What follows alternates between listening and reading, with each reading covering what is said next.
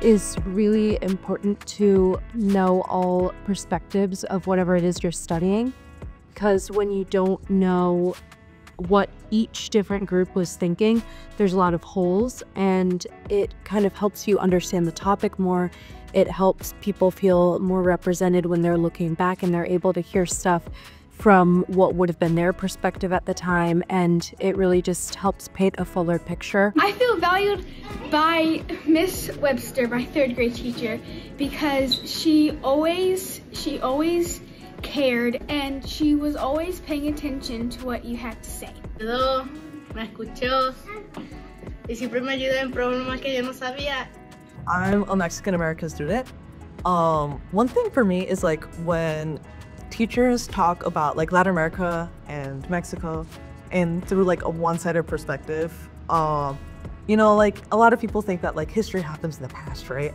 But the reality is like the people that you're talking about in the history classes are like my ancestors. So it's like if you project a one-sided view of history of my ancestors, it like that still affects like me and how people view me. So it's like you're talking about my ancestors, but you're also talking about me, right?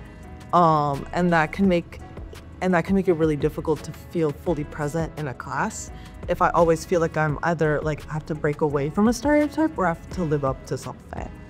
This was the first year I came to River Road, and she helped me feel kindness. She's bilingual, and she can like help kids who come here and they don't know English. And I am a Korean American high schooler, and when I was growing up, it was quite difficult to feel seen as a Asian American kid in a predominantly white community, and in school we didn't really learn about people who look like me either.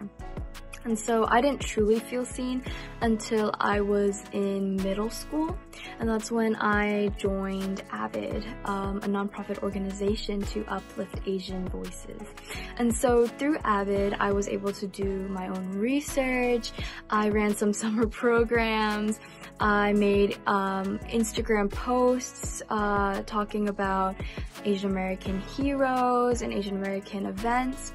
And so really through AVID, I was able to see myself, and it inspired me to stop, you know, waiting around to be seen, and instead making my voice harder to ignore.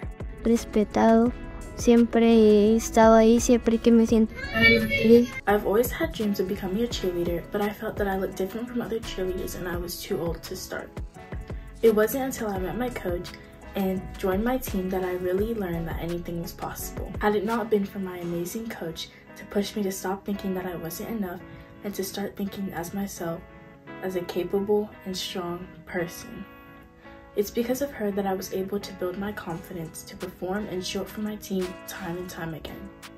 Because of the confidence that she helped me build, I am able to learn what I am capable of now. Now when I enter rooms that I am hesitant to enter, I remind myself that I am capable. I can walk in knowing that what I bring to the table is enough.